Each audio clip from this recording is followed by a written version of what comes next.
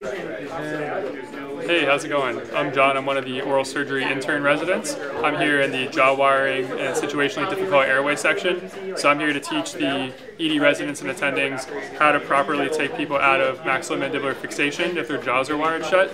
So in the event that you don't have a wire cutter in the emergency room or in your hospital, patient comes in, they have a seizure or you got to access the airway emergently, you can safely remove these wires without having to do a nasal intubation, without having to do a trach.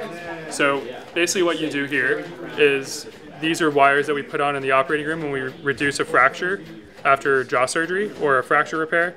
So right here is something called a rosette. This is a wire. These are called IMF screws. Basically what you do here, the technique is you grab below the wire with a hemostat or a needle driver. And then because we tighten these clockwise, if you pull more clockwise, you're able to pop off the wire.